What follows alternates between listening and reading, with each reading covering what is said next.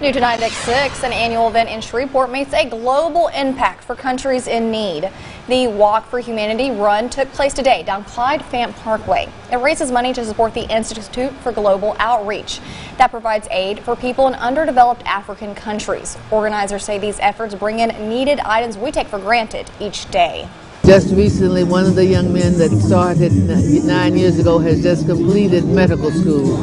And so it's just been wonderful for the children. A lot of my children have lost parents, and they have suffered over the years.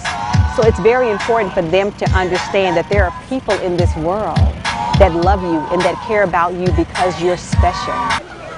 Organizers say they plan to expand the walk to other parts of the U.S. to reach more kids.